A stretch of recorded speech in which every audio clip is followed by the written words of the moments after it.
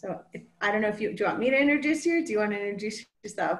Um, I can introduce myself. I'm going to share my screen first. Perfect. So, can everyone see a picture up there? Yep. Okay. First thing I want to do is thank Sarah for inviting me. What she does with New Mexico Wildlife Federation and Nature Ninos is absolutely fantastic. And I love giving these talks. And quite frankly, I was quite honored when she asked me if I would talk about my career in conservation because it is one of the top 10 coolest jobs. And I absolutely was thrilled to do that and to talk to folks, whether or not it's a 10-year-old kid or a 80-year-old person that's just loving wildlife. That's what I do. That's one of my passions. So one of the things I wanted to do today for this presentation is literally talk about some of those really cool conservation jobs. And what I'm going to focus on today is my job as a wildlife biologist. And so my name is Daryl Ratajczak. I've been a career wildlife biologist for going on 30 years now. Have no intention of retiring anytime soon, simply because I absolutely love what I do. And so what I want to do today is kind of just tell you about how I got into this job and kind of some of the things I do, because I know there's a ton of people out there that are struggling to find out what they want to do with their life. And my 20-year-old son is one of them. He's at that age trying to figure out what career he's going to go into. He doesn't like wildlife biology, but for those that absolutely love the outdoors, love nature, love wildlife, I'm going to tell you a little bit about my story, and hopefully it will resonate with you. And if it doesn't, that's great. Because it'll help you figure out, you know what, maybe that's not what I want to do. And so positive, negative, all of those are learning experiences to help you figure out what you want to do. So let me give you a little bit of background about me and how I came to this position I have now. And so when I was young, growing up, I grew up in Buffalo, New York. My dad worked in General Mills cereal factory, and he worked hard. He worked 50, 60 hours a week just to raise a family, raise the kids. Now, this is a picture of me and my son, but when I was that little boy's age, my dad was taking me camping, hunting, fishing. Whenever he'd get vacation days, he would take us out somewhere in nature. And those were the best weeks of any given year, because we'd be camping, we'd see deer, I'd go hunting with them. And so at a really young age, I was one of those fortunate people that knew what they wanted to do right from the get-go. And so I told my dad, I love you, Dad, but I'm not going to follow in your footsteps because I want to live your vacation. And one of the defining moments in my life, and this is funny because many of you growing up will remember something that really impacted you. And so I'm hoping most of you know what kind of bird this is. We don't really have these in New Mexico. But since I was up near the Canadian border, when we would go camping, we would occasionally see birds like this. And this is a snowy owl. And I remember I was about 10, 12 years old, and I had ridden my bike to this pond in Allegheny State Park, and I just sat there and I was just watching things. And I saw this bird fly in and land on a snag not far from me. And I was in awe. I was the only one there. It was like, oh my gosh, is this really happening? And so the bird was really close to me. And it was just one of those really cool things. And again, I was only 10, 12 years old. And then what struck me the most, and I still remember it to this day, is that bird flew away. And I remember I can't hear it. It's not making a sound. It just blew my mind because I could always picture pigeons or crows or birds flapping their wings, and I would hear the sound, yet this bird was completely silent. And I just sat there as a little boy saying, what the heck did I just see? What is going on there? Why can't I hear this bird? And so I knew, like I said, at a really young age, exactly what I wanted to do. And so from that point forward, it's like, I'm gonna get a job, I'm going to work with wildlife. I'm going to work with animals because these things are just so gosh darn cool. So where most kids were watching Scooby-Doo and Bugs Bunny and all that, I would watch those too, but I'd also be watching Mutual of Omaha's Wild Kingdom with Marlon Perkins. One of my biggest favorites was, and now I'm drawing a blank here, Marty Stauffer's Wild America, because I was really infatuated with North American wildlife. I really didn't dream of going to Africa or some exotic place.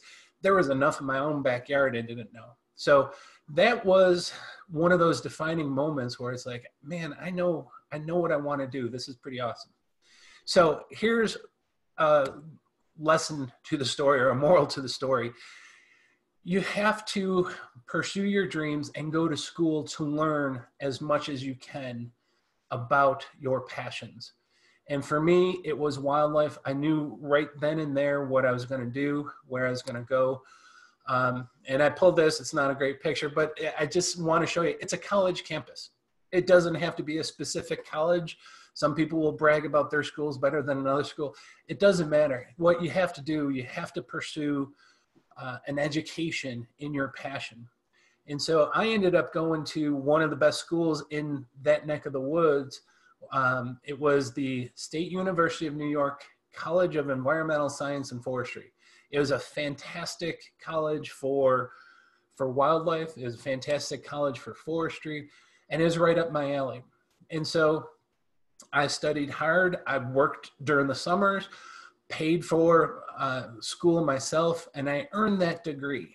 And so the cool thing when you're studying, you then have to start selecting your career path. Like what field am I really interested in?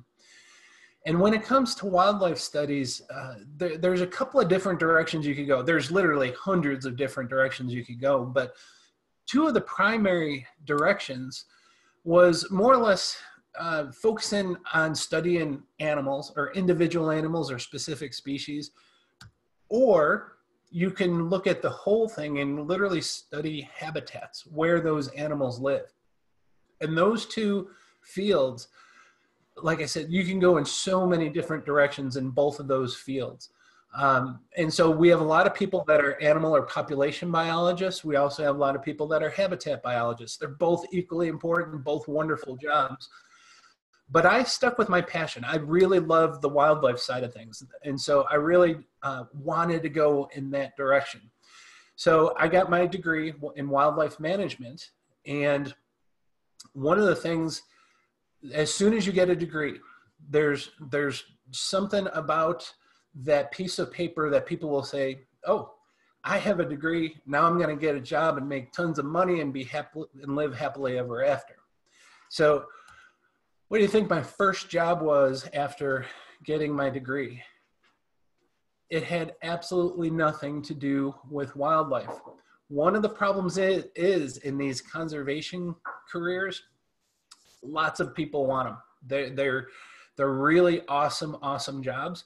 And so as soon as I graduated, this was back in 1992, my first job, I was doing medical research. I had bills to pay. And so I took this job and I was working in a lab. And I actually worked here a number of years. And guess what, guys? I was hating life. This isn't what I wanted to do. And so I was going in every day, still dreaming about in the back of my mind, man, I would love to work with wildlife and just do those things that I enjoyed as a kid. And when you're working in a job that you really don't care for, your heart's not in it, you probably don't perform as well as you should. So it's so critically important to really focus and try to get a position that you absolutely love. And so as I was stuck in this laboratory job, this job that I didn't really care for, it was earning pretty good money, but I didn't like what I was doing. I decided to make a change. And so what I decided to do is, like, I've got to earn a position in wildlife. And so although I have my education, I have a background, I have a piece of paper that says I've studied this, I had no experience. And so what I started doing was volunteering with the New York Department of Environmental Conservation. So they're the equivalent of the New Mexico Department of Fish and Game. And so here I was, early 20s. My weekends, any time I had time off, I would call the Department of Conservation and say, hey, is there anything that I can do to help you guys out? Not wanting to get paid, I just need experience. And so they're like, heck yeah, we got stuff. And so they would send me sitting in swamps doing frog or amphibians studies where I would have to learn my frog calls and then document what types of frogs are in different locations. And so I was sitting in swamps swatting mosquitoes, but I was getting experience in wildlife. They also had me doing ruffed grouse studies. And so in the wintertime, I would hike all these different trails wherever they would send me, looking for tracks of ruffed grouse. That's an upland game bird species they have up there, plenty of them too. And so I would help them with grouse studies. And then one of the studies that I really helped out with, because I really, really enjoyed, they would ask me to do these deer studies. Now, a couple of them involved doing deer surveys, but I was also working deer check stations. So I was learning how to age deer. I was getting weights, getting all sorts of measurements. Now, I wasn't doing that work alone. I was working with a biologist, but my time with them, it was probably one of the best invested times I ever had, simply because it was getting me experience in something that I really, really wanted to do. And so I did that for a number of years, just getting a little bit of experience doing this kind of survey, working with this kind of animal. And all the while, I'm adding stuff to my resume. I get to tell people, oh yeah, I did this type of study with this kind of animal. And I was just adding it, albeit it wasn't a really strong resume. The more and more volunteer experience I listed, the better it made my resume look. And I will tell you, first and foremost, from someone who has hired biologists, I will look for those people that have a lot of volunteer experience, simply because it shows the passion and it shows the drive for someone wanting to get in that field. So shortly after I started volunteering and really getting my resume up to where it needs to be, where I can actually get a paying job in wildlife, I was finally offered my first wildlife job. And this was down in Tennessee, East Tennessee to be exact, just outside of Great Smoky Mountain National Park. I saw an ad, but way back then they actually had ads in newspapers, but they were looking for someone to manage this place called the Appalachian Bear Center. And so I'm like, that sounds like something that would be really interesting. So I had applied for it, and I was one of the few people that applied that actually had a college degree in wildlife, and I had all this volunteer experience. So they actually flew me down to interview. And so I interviewed for this position, and lo and behold, they hired me. Now, don't get me wrong, this was not a high-paying job. In fact, when I arrived on site, this is where they said, welcome home. This is where you're going to live. This is what your first job is. And this is what it looked like. This is just outside Great Smoky Mountain National Park. It was down a mile or two long gravel road, middle of nowhere. And there was these buildings on site. The building to the left was a little single wide trailer, and it had a shed. And they said, welcome home. This is where you're going to live and begin working with bears. And what my work with bears involved was the National Park Service, Great Smoky Mountain National Park, as well as the Tennessee Wildlife Resources Agency. They would bring me orphaned or injured bear cubs to be rehabilitated so they could be returned back to the wild. Because back then in the early 1990s or late 1990s, the bear population was still kind of struggling in that area.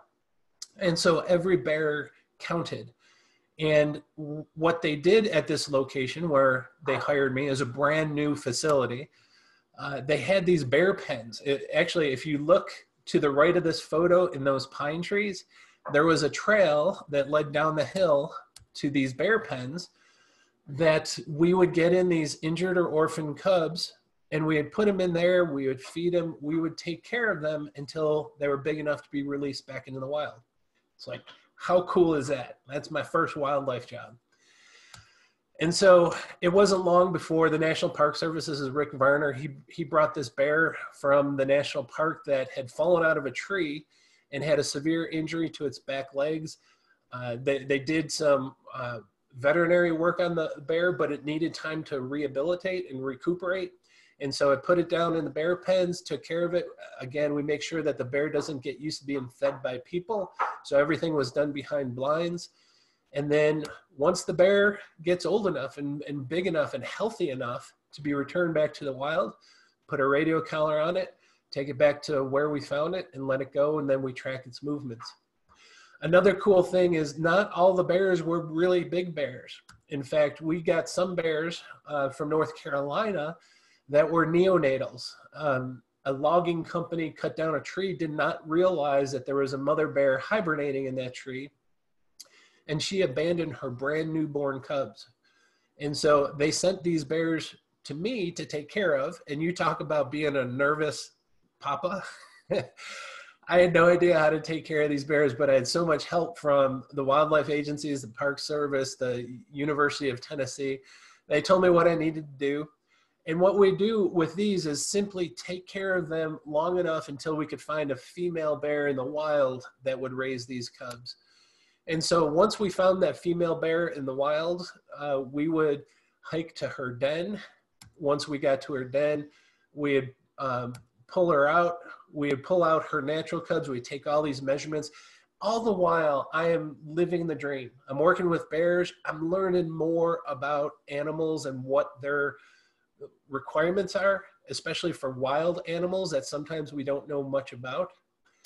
And then when we're all done, we'd leave one of those orphan cubs with the mama bear in the wild, and we'd let her raise her. So talk about me getting lucky, and I will be the first to admit I was totally lucky to get that job. But when you're working with black bears, taking care of them, working with the National Park Service, releasing these bears, tracking them, it was absolutely amazing. And I did that for about 5 years. And so that is where that volunteer experience really, really paid off for me getting my foot in the door.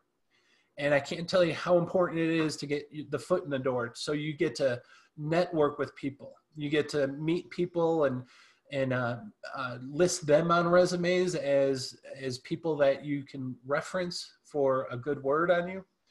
And so after I did this, I finally made the jump to work for a state wildlife agency. And back then I was living in Tennessee.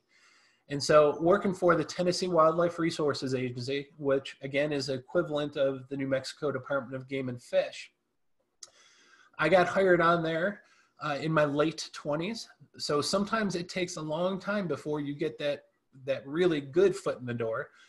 But I got hired on there, and before long, what my main job was as a wildlife biologist was counting animals, because we manage native animals. We also try to manage non-native animals in a completely different way.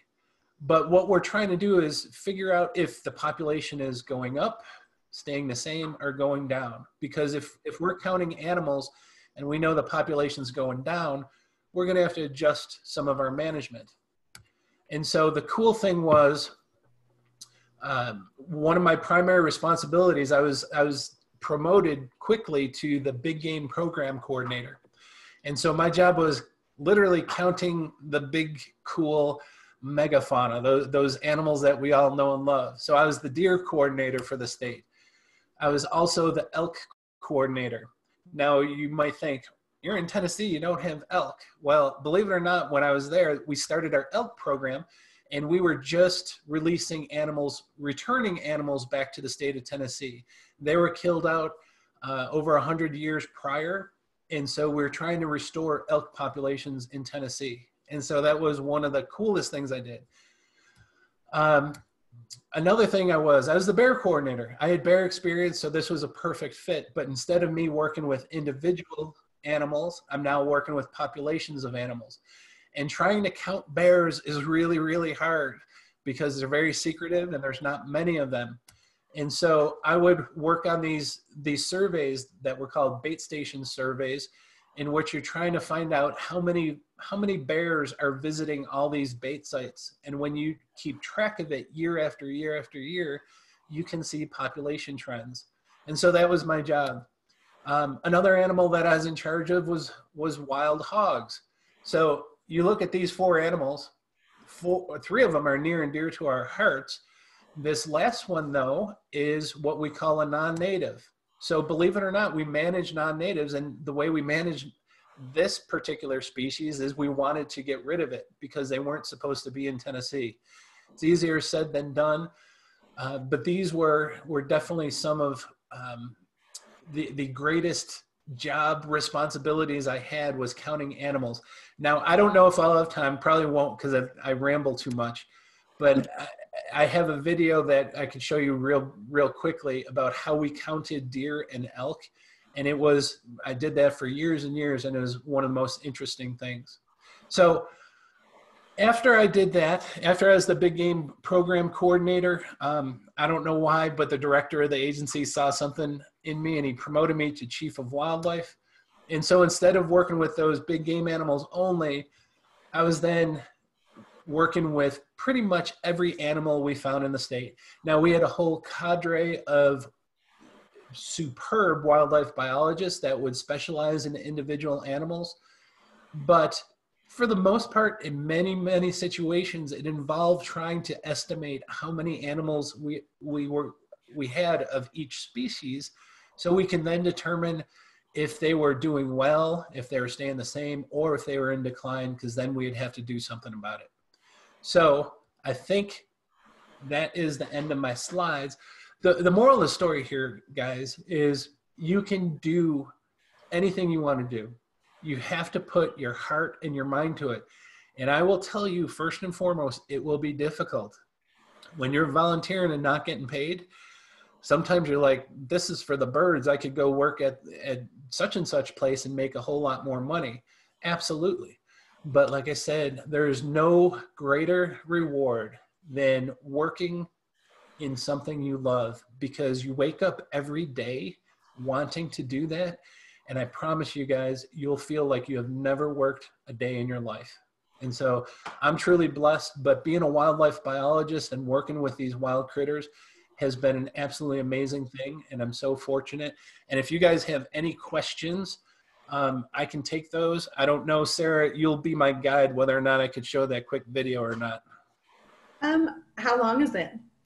Well, I could just show like 30 seconds. I just wanted to show you let's see if I can. All right, let me call this up. West Virginia. Oops. Hold on, let me pause it.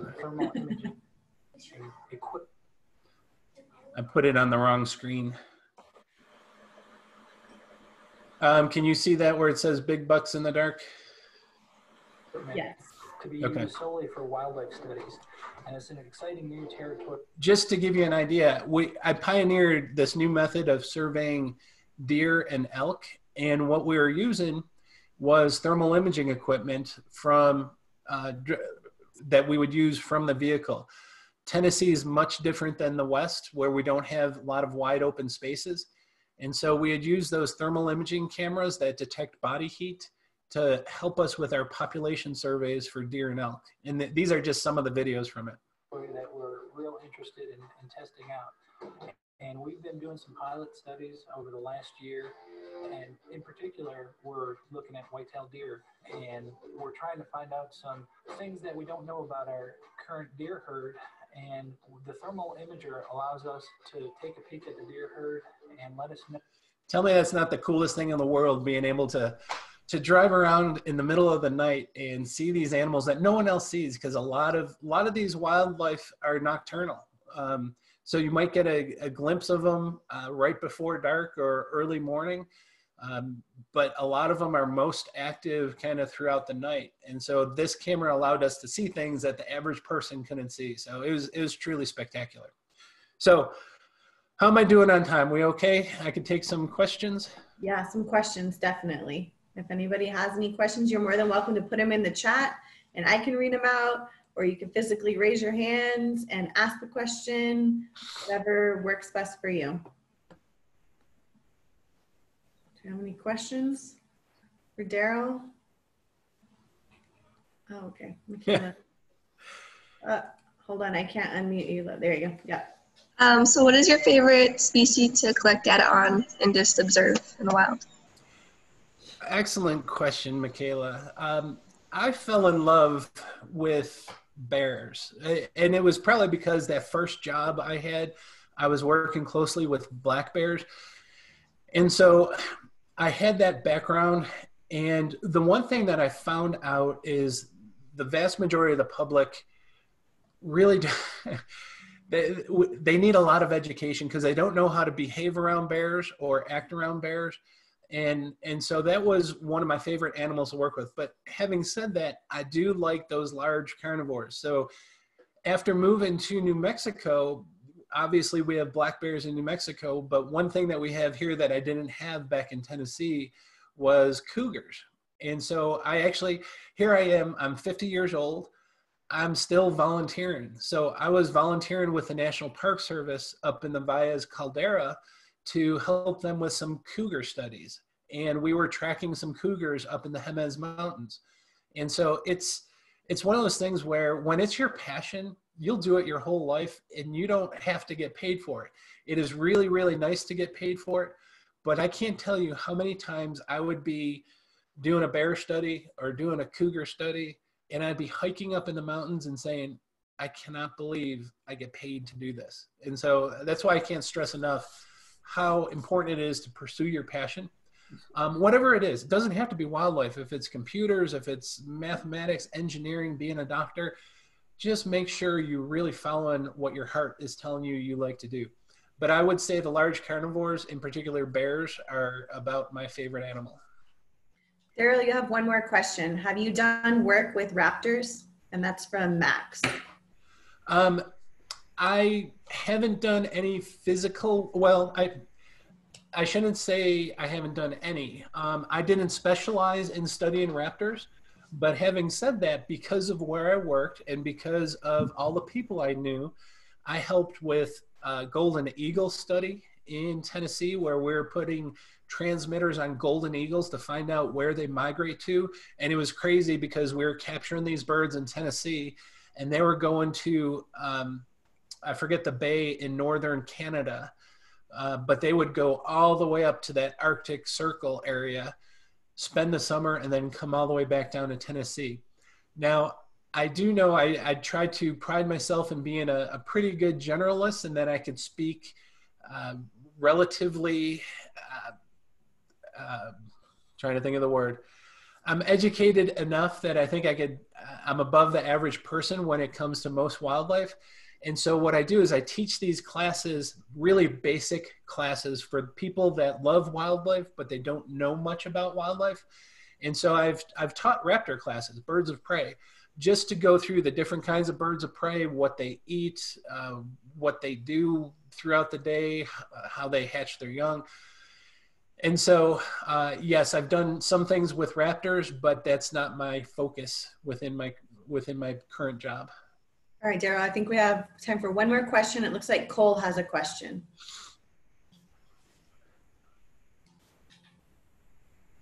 Oh, hold on. There you go. I started working with your wildlife job. Did you know you were going to work with bears, or like were you nervous? Like the first. I wanted. Because you didn't know, because you said you didn't know. Yes, awesome question, Cole. At that point in my career, I knew I loved wildlife, but as the first job, I was willing to work with anything. I just wanted to work with wildlife, and I was fortunate that the first job actually involved working with black bears. But I'll let you in on a little secret. The first time I drove down to Tennessee to take that job, I went to Gatlinburg because Gatlinburg was known for having lots of bears come into town. And so I drove down there, and when I witnessed my first bear, before I ever worked with any of them, I'll tell you, my knees were kind of shaking. And I'm like, what did I get myself into? But the more you work with these animals, the more you learn to appreciate them, the more you can understand them. But I have a feeling it would have been the same way if I started working with frogs or waterfowl or whatever wildlife was my first opportunity. And you'll find you will absolutely learn to love what you're doing with wildlife, especially when you know you're making a difference. You're truly helping that animal out. So I would say experiment with anything, whatever opportunities you have, and then it'll click. You'll know deep down, man, this is what I truly love to do. But at that point in time, I would have worked with anything. Right. I think we're going to wrap it up. Daryl, thank you so very much for coming and sharing.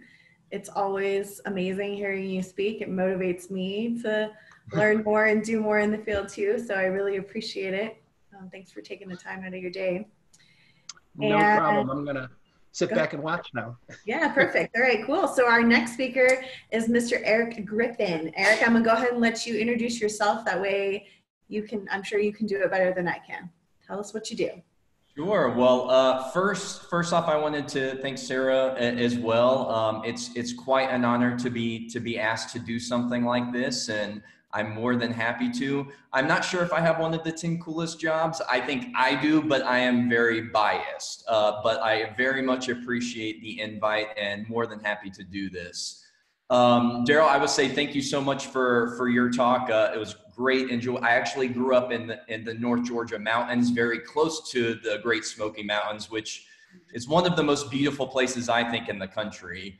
I will say I saw that WVU pick, and man, I'm University of Pittsburgh all the way, so I got to disagree with you on that. But I'm actually going to share my screen as well. I do not have the ability to share screen. Could I get permission? You should now. Okay.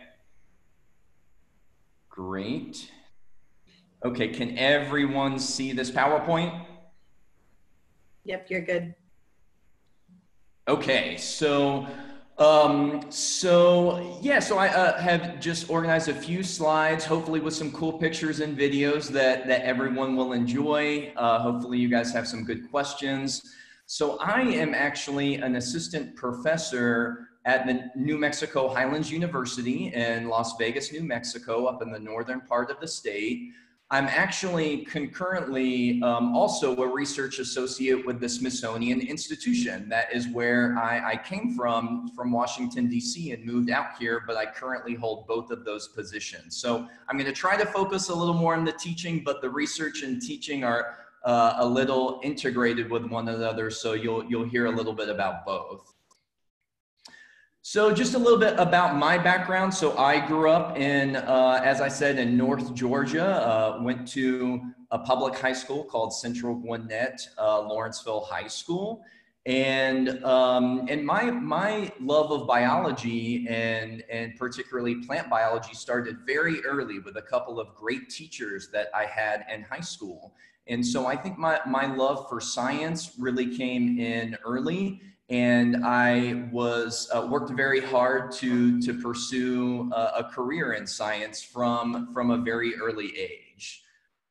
From there, I actually went to a small college. I definitely agree with Daryl's sentiment of you don't have to go to an Ivy League college. You don't have to go to these huge kind of institutions. I went to a very small liberal arts school in Georgia called Berry College. It only has about 2,000 students. As you can see, a very beautiful school. But there I was able to pursue a lot of these opportunities in research and outdoor kind of experiences. First, I worked with with Project Coyote. The college actually has, its claim to fame is that it has the largest campus in the world. It has about 30,000 acres of naturally preserved land. And that's one of the reasons I wanted to attend that college, because I was interested in the outdoors and research and plants and animals. And so I did some research with a professor there on with the Project Coyote. The site to that is projectcoyote.org. And that was one of the coolest experiences that I had as an undergraduate student. I also did a lot of research on pine trees, on longleaf pine trees, where we did some prescribed burnings, where we did some restoration efforts, and with another professor on campus. So I think that my advice to a lot of you is really just discover what, as Daryl was saying, discover what your passions are and then really just pursue them. And I think just asking and saying yes is always a good piece of advice. If a professor or a teacher or someone says, well, here, this may be a good opportunity if you're interested, it's a great thing to say yes. And there may be some anxieties and some nerves involved with that, but it's really these types of experiences that help really form what you would like to do in your career. So after I went to college, I actually worked as an environmental educator at the 4-H Center in Georgia. And there's a short, I think, 2-minute video that I tested this. I hope that it works. Let's see.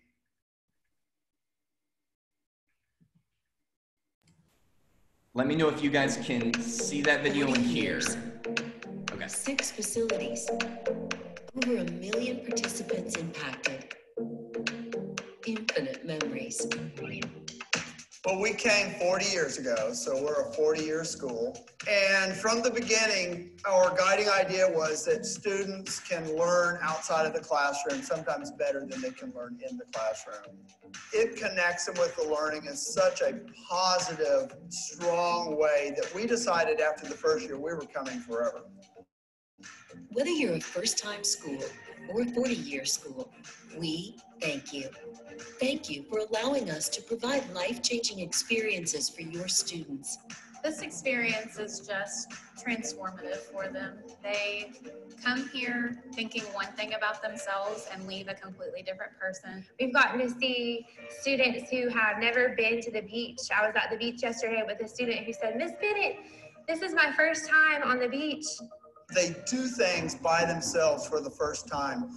They take this emotional and educational leap and they become more mature. And seeing a kid triumph out in the woods of Rock Eagle, that's the best memory for me. In the Georgia 4-H Environmental Education Program, we are proud to complement school standards, bring learning to life, strengthen relationships among youth and adults, build connections to nature, and provide unparalleled experiences in the ultimate classroom without walls. You know, this is second to none. I was speaking with the superintendent for my district this morning, and I said that this has probably been one of the greatest experiences I've had as a principal, and I would make sure that this continues to happen, but not only just with our 5th grade, seeing how we could do this possibly with 4th grade and lower grade levels as well, because I want everyone to be able to have this kind of experience. The possibilities for your students are endless. Join us as we serve for another 40 years and reach another million. So I'll stop that right there. But so after college, I was an environmental educator for K through 12 groups at this 4-H center in Georgia, which was such a great experience and really instilled in me the desire to be able to be outdoors, but also to teach students. And so after that, I knew I had to go to graduate school to do this. And I will continue the slideshow here. And then I went to the University of Pittsburgh to get my PhD in biology. And there I had the great opportunity to get funded to work down in the tropical rainforest in Latin America, primarily in Panama and in Ecuador.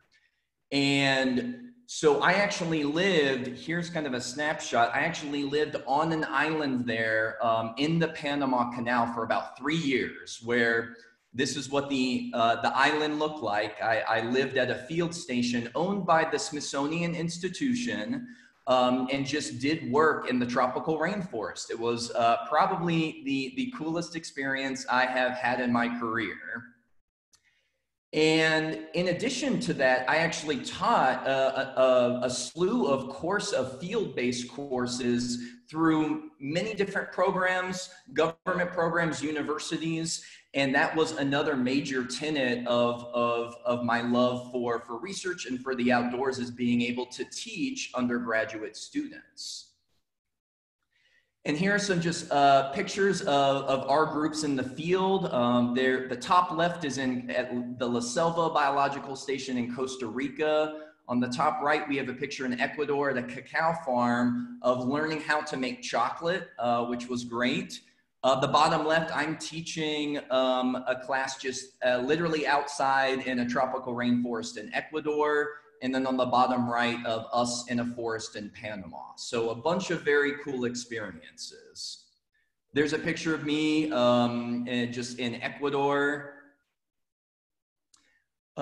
Really saw, as you can imagine, these tropical rainforests are the biodiversity hotspots in the world, and saw a bunch of great, we say flora and fauna, or plants and animals essentially. And I have a couple of very cool videos. I'm not sure if any of you guys have heard of howler monkeys, but I have a video of, and hopefully you can hear it, of how loud these guys are.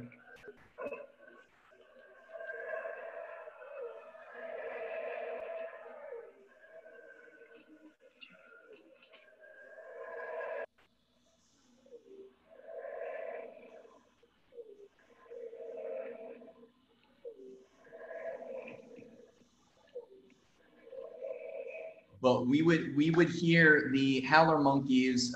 They are active in the morning and at night, so they would wake us up very early, and their howls can be heard for up to 2 miles away. And so that was our alarm clock every morning.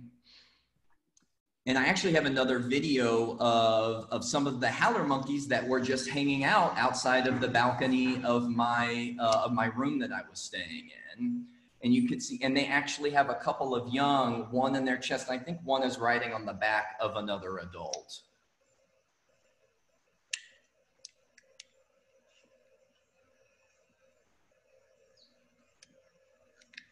And they're just eating the leaves off of that tree.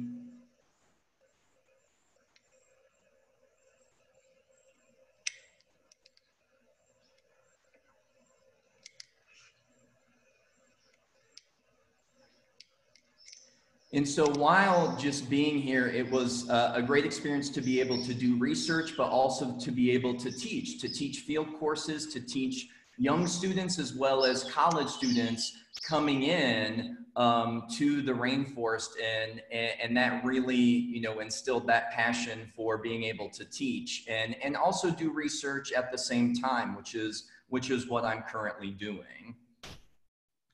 And I would say my favorite animal in the world is the three-toed sloth, and I saw one on the last couple of weeks that I was there, and I had to show this video.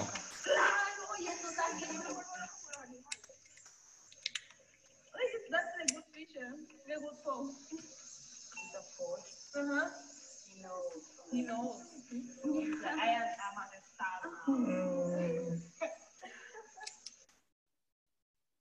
So those guys were really cool to see as well.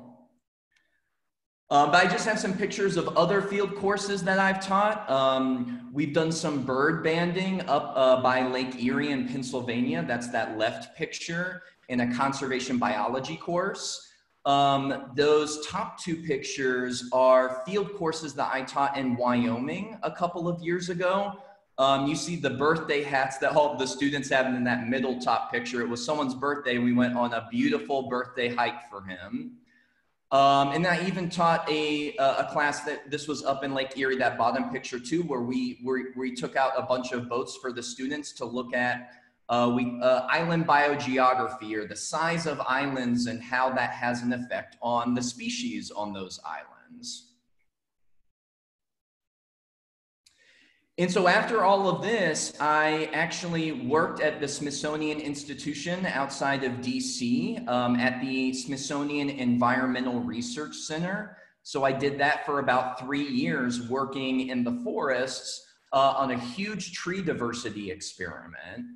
And that led me to ultimately, last year, I was hired as an assistant professor here at New Mexico Highlands University as a professor in biology, where I teach ecology and evolution and research methods. And many of those, I try to get the students outside as often as possible, because we know that that you guys really enjoy that as students, and you actually learn a lot more when you're out in the field and being able to touch things, to see animals, to be able to do your own work and to roam around and explore. So, and just to kind of highlight, I've taught a whole slew of courses. My favorite are obviously out in the field, but have taught some lab-based courses as well. But I'm really excited and privileged and happy to have the experiences that I've had in my career. But I think in general, the biggest piece of advice that I have is to really explore and to really figure out what you are interested in. And then to have, I think another piece of advice is to have great mentors that are older students or older adults that are doing the fun things or have the fun job that you're interested in, and ask them questions and ask for advice, and to try to follow a little bit in their footsteps while also carving out your own path. And so that's a big thing that was always very helpful to me, was to find older students and older adults that had the kind of job that I was interested in pursuing, and really get advice and try to follow in their footsteps. So I'm happy to provide my information to you, Sarah, that can be distributed to any student who is interested in emailing me at any point. I'm happy to help in any way that I can. So with that, I'm very happy to take any questions that anyone might have. Awesome. Thank you, Eric. And again, guys, you can put it in the chat box, or I'm going to flip through and you guys can raise hands. Eric, if you end your screen share, then I can see everybody on the same screen, and I can make sure I'm catching everybody that, there we go. Okay. If we have any questions. Daryl has a question for you. No, actually, I don't have a question. My wife was listening in, and Eric, she says, "You're way cooler than I am." Actually, with your black bear work, I got a little green with envy as well. All right. Well, I'm feeling very uncool over here. I'm feeling like I need to go back to school and like learn more things. Max has a question. Go ahead, Max, babe. Have you ever been to Costa Rica? That's a great question. Yes. So the one picture that I said at the La Selva Biological Station, that was in Costa Rica, outside of San Jose. And we taught a little mini field course there. And we were able to see the forest, obviously, but then the beaches are so close. And we went up to an active volcano. So it's a very cool place to be at. Is that a place that you guys have been? Oh, very cool. You've been? Oh. All right. I'm sure you have a bunch of cool stories and pictures as well. Very cool. Thanks for your question. Oh, go ahead, Max. The only reason we actually went there is because my mom really likes sloths, and she wanted to go see the sloths. Yeah, did you guys go? There is the sloth sanctuary that was outside of, you guys went there. So you guys did something that I really wanted to do but couldn't. So that's great. That's pretty cool. Thank you for sharing, Max. It looks like Michaela has a question. Go ahead and unmute yourself, Michaela. So I am hoping to study abroad at least one semester when I go to college. Do you have any advice for doing that? That's a really great question. I will say that probably was my biggest regret as a college student, was not studying abroad. A lot of this stuff I had to do in graduate school. So And with my advice there is to really maybe talk to students that have studied abroad and ask what their experiences were. And depending on what college you're going to attend, they have a lot of partnerships with many of these schools and programs around the world. So you can talk to them about the particular partnerships that they have and in what parts of the world, and then you can pick which one interests you the most. Thank you.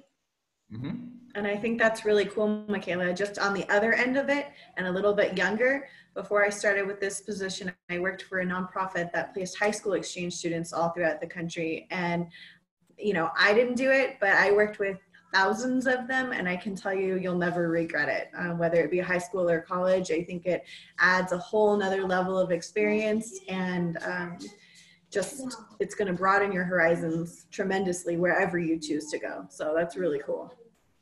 I think another major concern for students is money, is how to fund an experience like that. And feel free anyone else to shoot in here, but there are always a lot of great scholarship opportunities that might be available that can pay a huge chunk of what that trip would cost. So don't necessarily let the cost deter you. Make sure that you're looking for funding and scholarship opportunities, especially from those people who direct those programs, and you may be really fortunate to get a lot of money to do that. I'm going to chime in real quick and give a plug. Now, I don't have the opportunity for students to go abroad, but myself and one of my workers, Robert Brewer, who works in Tennessee, we started a program called the Student Wildlands Adventure Program. And it's meant for undergraduate college students who are still trying to figure out where they want to go. But what we do, instead of going abroad, we'll take wildlife students from the West and we'll take them to the Appalachian Mountains. And then the following year, we'll take students from the East and bring them out West so they learn about the different ecosystems. And guess what, guys? We pay everything. The students don't pay a dime. We just want those students to get an experience that will hopefully change their life. So keep an eye out for that. The New Mexico Wildlife Federation is a fantastic partner, but unfortunately we canceled this year because of COVID. But next year we'll be looking for students again. And just so you know, Eric, a bunch of the students that we've taken have come from New Mexico Highlands University. I literally am writing this down and I may email you later. Okay. No problem. I took 3 or 4 of them from Highlands to Tennessee a couple of years ago. Daryl, I'm pretty sure I should go on the next one. I mean, kind of what I need to do. Oh, that's funny. Okay, any other questions, guys?